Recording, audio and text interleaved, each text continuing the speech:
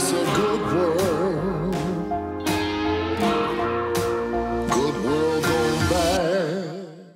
This is how the next foreclosure crisis happens. Welcome back to Real Estate Mindset. I have Melody Wright with us today to go over basically all of today's data with regards to foreclosure, the process of foreclosure, and we're going to compare that to what was happening during the GFC. I've been hearing more and more videos about how there was millions of foreclosures that hit the market when the reality was, yes, there was millions of people that were struggling, but those homes didn't necessarily turn to inventory. And so guys, before I begin, don't forget to go to Melody Wright's YouTube channel, Melody Wright. She has some wonderful videos. She's very heavy in data and balance and perspective, and she is a survivor of the great financial crisis, just like me. And don't forget, guys, she is a writer, very beautiful writing. Go to her Substack, Melody Wright Substack, especially if you want to support her and I going around metro areas, but very, very good stuff here. I kind of want to begin, Melody, with the first question, which is, how are you doing today? I'm doing well, Travis. How are you doing?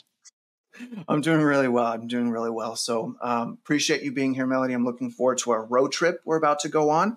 Very excited about that. But, Me too. First question, we're going to paint a picture for the viewers. We'll try to do this as quickly as possible to really get a good context for what's going on now and how a foreclosure crisis would develop. But can you talk about, to the viewers, since you are behind the scenes dealing with this stuff personally, what would you say, is the most accurate foreclosure data source? Where can we get foreclosure info? Yeah. So, this is a good question and a much harder question to answer because, I would say Black Knight today, for what we have today, has the best data because they have 80% of all servicing. The problem is they don't tell you who they have and who they don't have. And so it can be very misleading. Like, for instance, if you look at something like Inside Mortgage Finance, which is, it's a hefty subscription you have to pay. And you can see folks on there like FCI, that's a servicer that services private notes, non-QM or non-qualified mortgage, and they have over a 34% delinquency.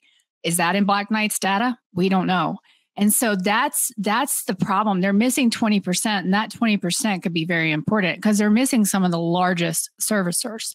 But in terms of best data, they have the most comprehensive. And then there's Atom, ATTOM. I like them because they pull from county records. Black Knight doesn't do that. They're just relying on mortgage data. And so, that's also the problem because, and something, Travis, you and I, maybe while we're on the road, we can maybe do is look at the Atom numbers versus Black Knight because, not everybody has a mortgage. And the one thing that we saw is these, in quotation mark, all cash sales that we know were leveraged elsewhere. And so when I'm looking at a city specifically, I'll often also use Realty Track, REALTY TRAC for number of foreclosures. And then, there's some really good paid services like Property Radar, and they're not a sponsor or anything, but you can find a whole bunch of great foreclosure data. And, I think that's probably something now that we're actually seeing default, Travis, for the longest time, it just was a nothing burger, as we know. But now that we're seeing it, we probably want to try and tie some of these sources because I guarantee you that even today, because Black Knight's only talking about mortgages, their delinquents, their foreclosure information is going to be not as comprehensive as what's actually getting filed out there. And the other thing I noticed recently, because I just recently got access to some of the source data for Black Knight, is that when you look at that delinquency rate, they actually exclude foreclosures. Why would they do that? That's interesting. So it's 30, 60, 90. So they include in their delinquency rate that you see in that mortgage monitor that you and I always talk about. But they're excluding their foreclosures in the delinquency rate. So right now, if you added the foreclosures back in, they reported something like a 3.44 for April. But if you add those foreclosures back in, it's more of a 4.04%. Unbelievable. I didn't realize that the delinquency rate that they're calculating was not including foreclosures. And I'm assuming, Melody, it's also not including the people that are still in the COVID forbearance programs, which is 320,000. I'm assuming that's also not included in the default rate. They say they do, that they include those as delinquent, but they're not reported to credit as delinquent, obviously, when they're in forbearance. Okay. Well, not All obviously. right, People may not know that, but but yeah, the forbearances should be in there. okay. So, I mean, it's fair to say that Black Knight is got a big chunk of the pie as far as what has happened with foreclosures, what's happening now. Maybe they don't have the full 100%, but up to about 80% at least of the data. So they're fairly accurate, but not a perfectly accurate, not 100% accurate. And, you know, I want to bring us to the next thing, Melody, and I'm going to replace my picture with this data from Black Knight. Now, you and I already went over this. I just want to kind of go over this with the viewer. And I want to talk about essentially the, 5-year period. And I'm going to circle that, which is basically from here to here. So 2008 to 2012.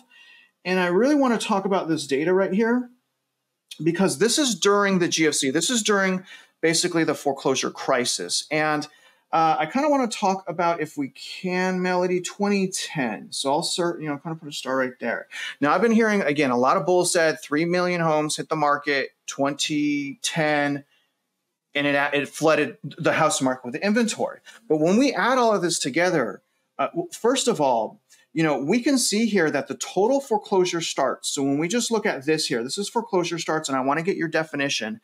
There was slightly over 1 million foreclosure starts during that 5-year period. But also what's really fascinating, just so fascinating, is the homes, out of the millions of people that had foreclosure filings, there was only roughly 375,000 homes that were sold.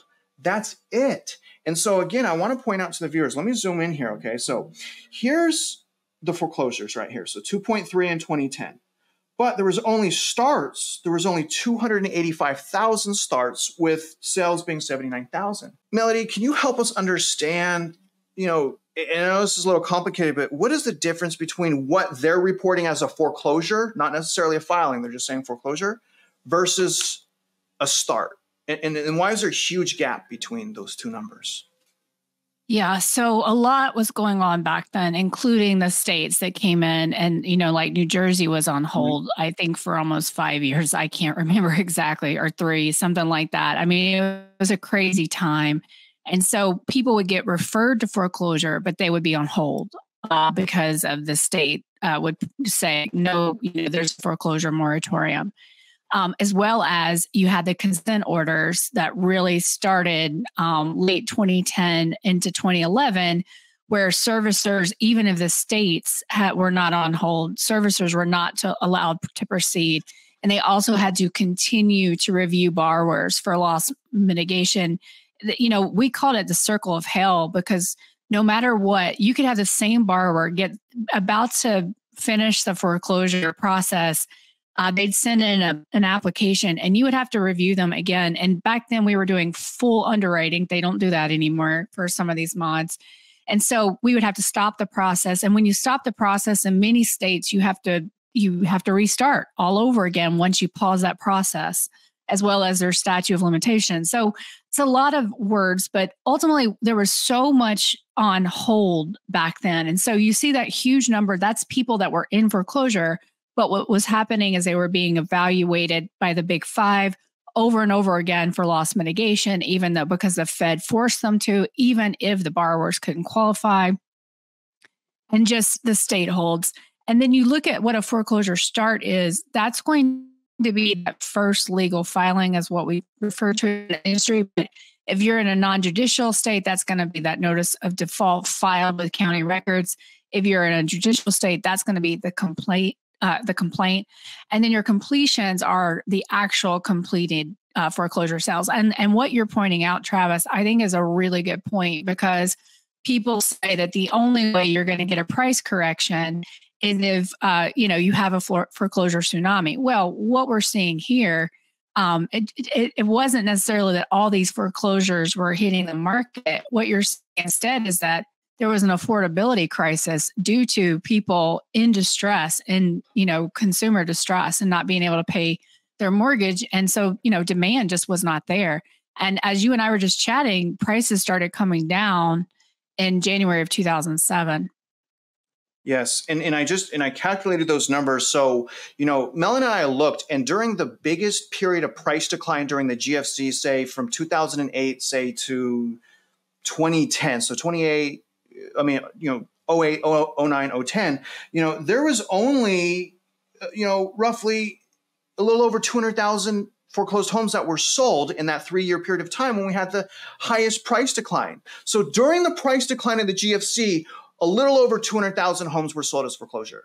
And that brings me to my next question. Melody, isn't it possible, and you alluded to this, that the bigger issue with the foreclosure crisis during the GFC was consumers' purchasing power was destroyed? Because remember, Correct. yes, 8 million people had a foreclosure filing. There was probably 10, 11 million people that had a 30-day late payment on their credit.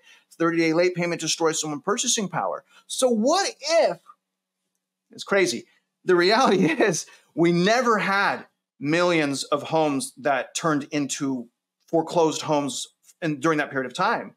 The real issue here was America got slammed, and they got slammed, for, I'm going to just say, the job market, unemployment. Now, I have this next question. All right. This is a little complicated. With the premise that during the GFC, according to Black Knight, which doesn't have the entire picture, there was about 373,000 homes sold during the GFC as a foreclosure.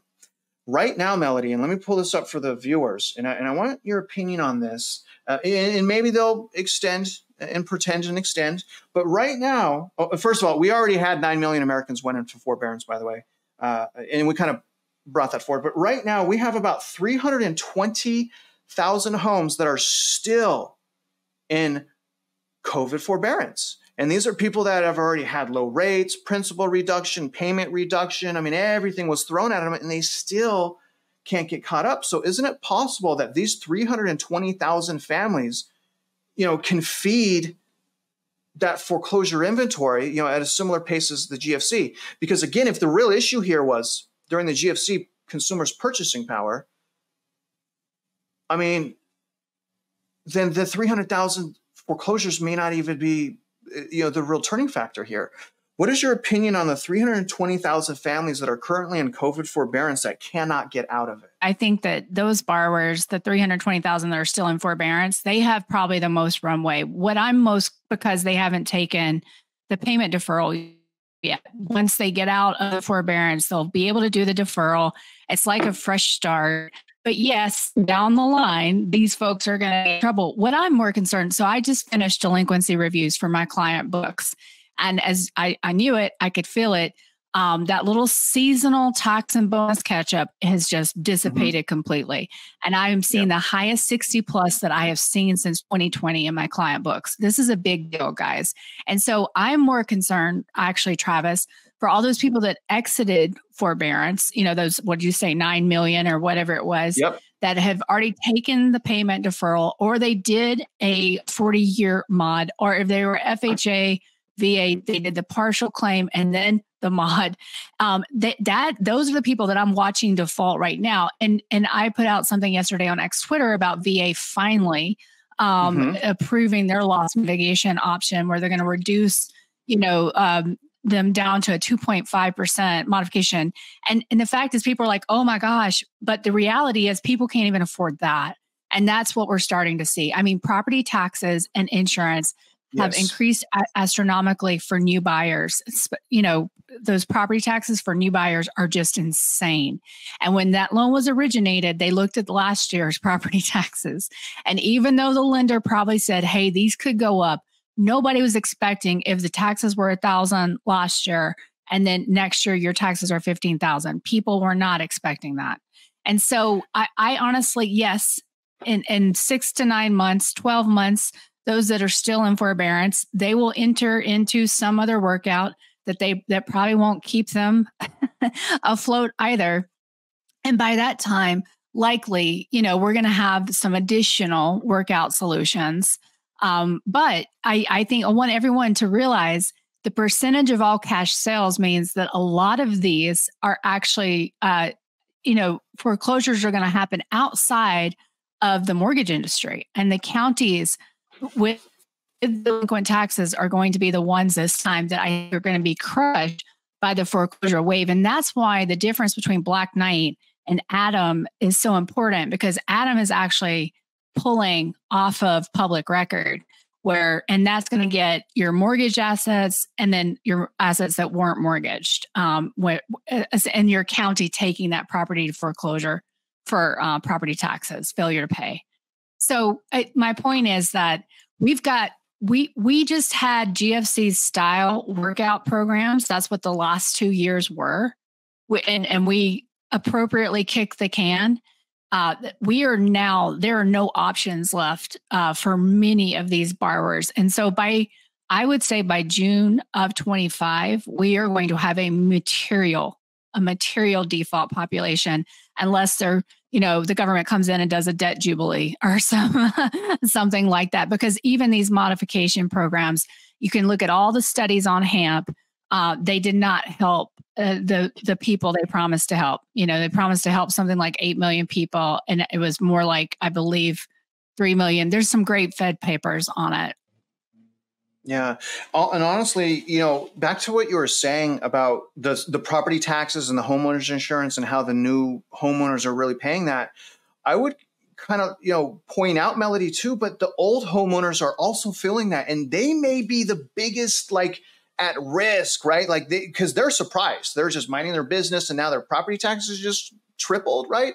There's reports now where people are being priced out of their house, meaning they're forced to sell because of property taxes alone. And so especially these people on fixed income. Now, obviously, a lot of homeowners can file their homestead.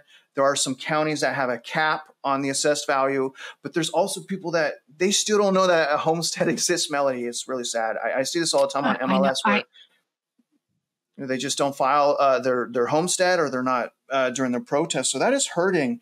And then also what's interesting, you pointed out with ATTOM, it is important to use both, because I could see how looking at the public records is super helpful, but it's difficult when you deal with non-disclosure states like Texas.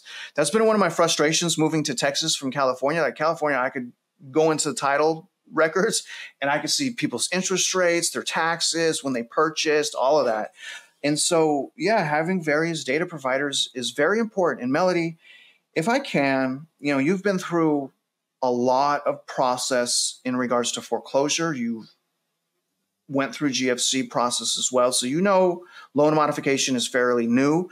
I think it's important the viewers understand that there was moratorium during the GFC as well. Those foreclosures were not inventory. The bigger issue was probably the purchasing power being slaughtered for Americans. Can you tell the viewers, Melody, in your expertise, what can we learn from the past? Well, what can we learn from the past? I think what we can learn from the past, and what I hope people are learning right now, is pay attention. So I would say what you just said about people not knowing about the homestead exemption, not knowing they can go and, kind of actually argue against those taxes and get them reduced. I think that's important, because there was a big article in the Wall Street Journal yesterday or the day before on exactly this topic that, I've been talking about since October of 2022, of property taxes and insurance increasing, and how people who are living on fixed incomes of $2,000, Social Security benefits own their home, and they're in jeopardy of losing, their home. And I was also reading some Lending Tree study today about 41% of homeowners that they own their home today.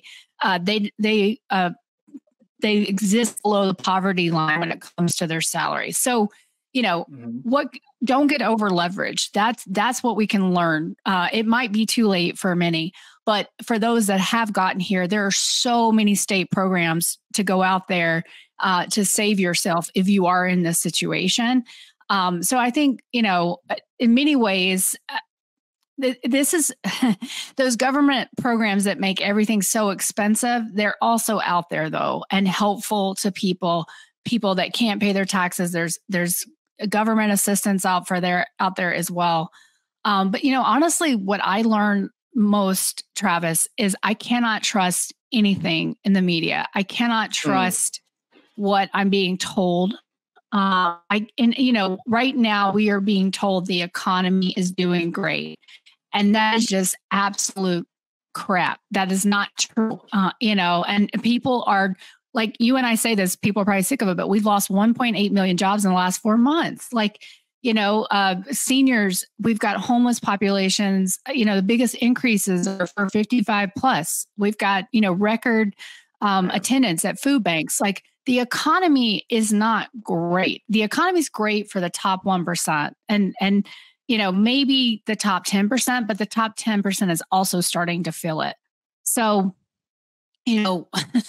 what I learned is I cannot trust a single expert out there. And that is why, why I started my journey, why you started your journey, why we're doing these boots on the ground visits, because we know that what we're seeing in front of our eyes, and what we see with little Trav, the drone, is completely, it's in contradiction to what everyone is saying out there. And so that, I think, is the biggest lesson.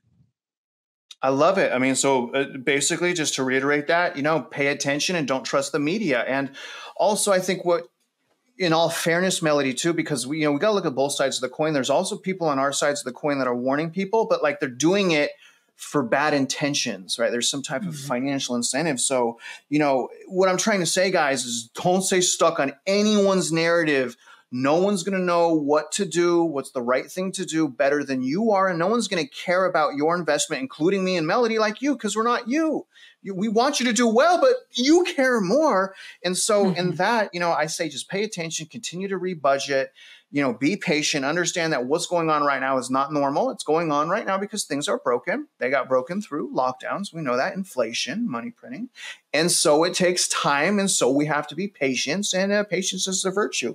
And so if I can, Melody, we kind of just close this out here, and you've already said some great insights, but can you just close on, maybe just some parting words to the consumer that's on the sideline, just frustrated, like, oh my God, I missed my opportunity. I'm never going to own a home again. I should give up and just go have fun and go to the Taylor Swift concert that's coming into town next weekend? Don't do it, guys. Don't do it. Like, we are about to, in my opinion, and I hope to God I'm actually wrong. Like, I really do. But in my opinion, we're about to enter some of the worst economic times of my lifetime. And I went through the GFC, and I was around, I was a baby, but I was around for, inflation. This is going to be bad. And you are going to wish more than anything that you had not, destroyed your purchasing power, because there are going to be opportunities. And so if you don't go to that Taylor Swift concert today and you put that in the bank and a money market fund or a treasury, and you just stay consistent, you will have an opportunity in the next couple of years. I really do believe that. And if it doesn't happen, then there's probably going to be a civil war, because you just cannot have this level of inequality. People will not stand for it. And they're not going to stand for it when, free money is being given to immigrants while, our folks are starving. I mean, in homeless shelters, et cetera. I mean, so there's just going to come and, and I know immigration is politically sensitive, but we have to accept it's happened. Like we have to accept that these people are here. These government programs are happening. And so I just believe that this is going to get more and more contentious. We're going to hear more and more about it. And it's going to be one of the top issues for the election. So, I just don't see how this path we're on of unaffordability is sustainable. And so please don't take on new debt. Please don't. This is the time when, if you're debt free, you're going to be doing so much better. Credit card delinquencies just hit all-time highs. Those folks, those people that maybe use their credit card to buy that Taylor Swift purchase, they're going to destroy our concert ticket. They're going to destroy their purchasing power. They're going to destroy their ability to get a mortgage in 2 years when the time is right. Yeah. I mean, so I don't know how long they are, your 2-hour Taylor Swift concert or a home you can retire in, be a millionaire. Taylor Swift, 2 hours, retire comfortably. It's up to you. I think that's great words, Melody. And, you guys don't forget to go to her channel, go to her Substack, show her some love. She took her time to, enlighten us, share her insights, her perspective. She's very busy. Melody, thank you. I'm going to get us out of here. Now, obviously, guys, if you're out there investing in real estate, you guys already know what we want to say, which is slow your roll, and we hope you win.